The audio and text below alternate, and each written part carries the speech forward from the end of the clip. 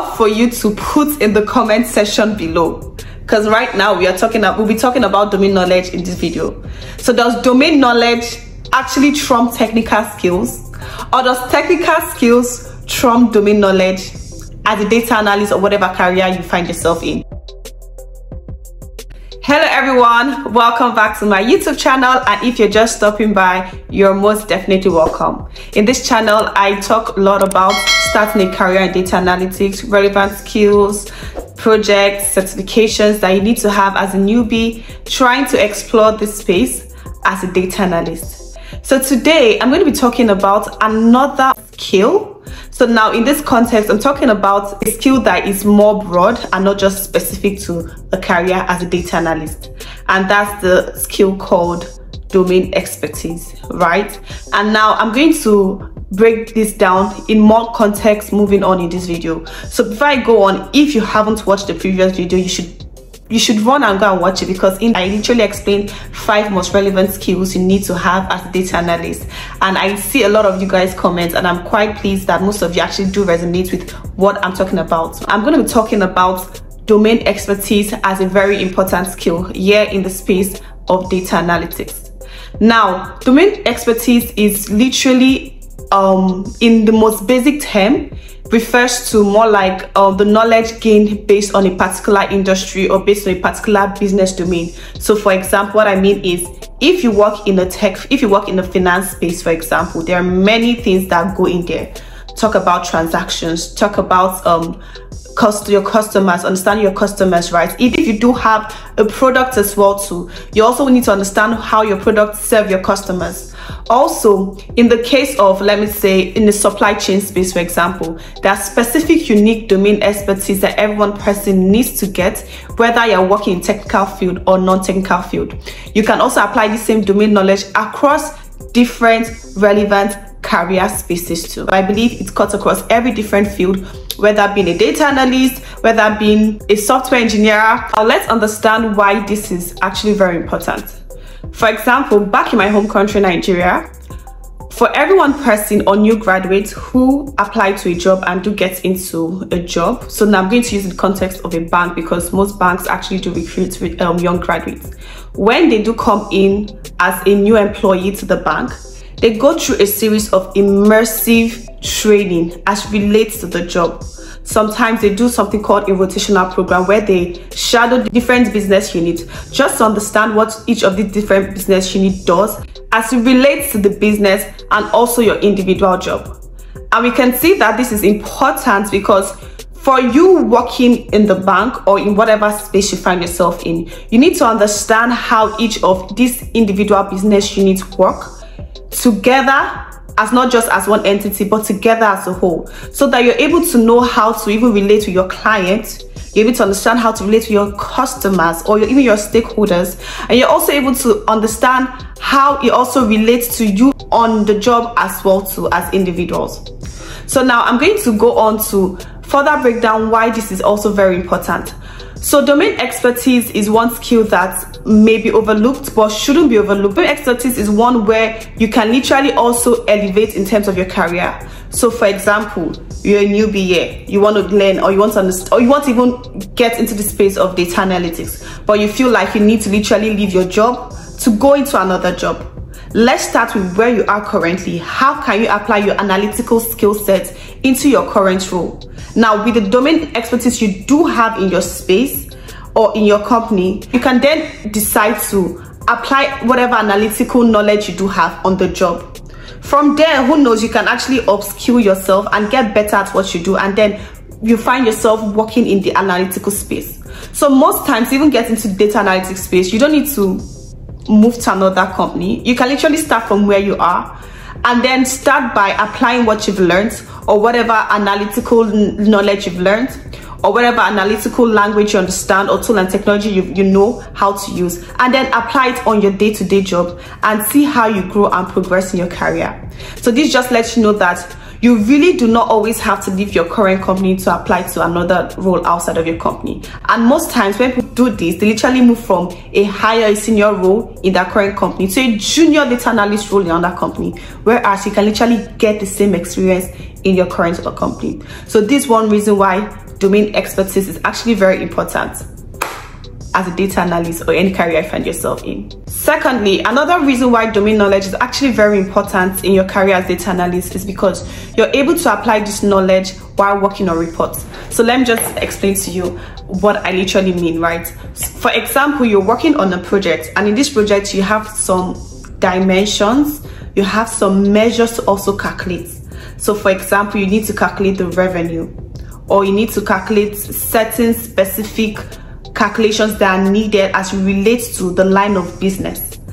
And this means that the general calculations that you need to do may or may not actually vary, but sometimes they do vary. If you do not have domain knowledge as to how to go about selecting what fields is needed for this calculation, or knowing what columns or values are needed to carry out this report, it literally makes your analysis not effective. So what that means is that domain knowledge actually helps you analyze your report properly and effectively. So in a nutshell, having accurate domain knowledge as to how to work on certain related projects will help you effectively analyze your reports and even gather the data relevant or needed for a data analytics report that you want to carry out. Right? These and many other reasons are the reasons why I believe domain knowledge is really needed for any career looking to explore as a data analyst. And also, as I earlier mentioned, you can actually leverage on domain knowledge to switch career path. So with your Python skills that you do have, your SQL skills that you do have, with an extra topping of domain knowledge on it, you're literally able to also apply this to switching into any career path. So now question is, how do I actually get or improve myself or gain knowledge in whatever industry I'm looking to go into? For example, I would always talk about the finance space because I feel and I believe that every knowledge being gained in finance field can be applied to most other space. For example, you want to go into the finance space, start by understand the different data that is being gathered or churned in this space. If also you want to go into education, for example, understand what the education landscape is like. Most times you see that most of these companies do have a product that they are offering to their customers, right? It means that ultimately most of the data that are being collected is actually based on the product. So it could be like an edtech firm, it could be a fintech firm that's selling their products or their services to other clients or customers. So you can explore this different unique niche and understand the different data that plays within this space, gain accurate knowledge as to how you can also use this in probably carrying out analysis. So for example, I could give you a typical example in the fintech space. In the fintech space, you're literally tasked with transactions of your customers, right? You want to understand customers' behavior as well too, right? You want to understand how recurring the transaction is, your top performing customers. You also want to look for ways to also improve the product to your customers, so based on sentiment analysis. These are many ways you can apply your domain knowledge in carrying out analysis that would help improve the product effectively. And also read as well too, right, to gain relevant knowledge as it relates to each of these unique different business industries. You may also want to experience this. One way you can actually do this is by volunteering, right?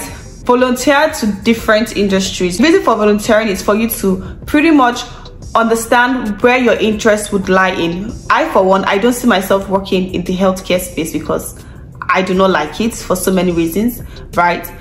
If you could explore spaces like the transportation industry, you could explore the education industry, have the finance space as well too. Even in the mobile industry, the gaming industry, that's a very interesting space that I'm literally interested and fascinated in as a personal interest for me.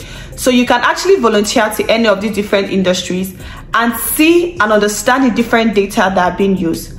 By so doing, you can always understand what makes up the different business decisions they actually do carry out based on data they do have, whether based on consumer behaviors, based on their customers, based on what the clients or stakeholders want. So these are ways you can actually gather domain knowledge by volunteering. Sometimes these volunteering services may not be paid, but because of the skill you want to gather, it could be an advantage to you. I highly do recommend you volunteering if you really want to gain this domain expertise.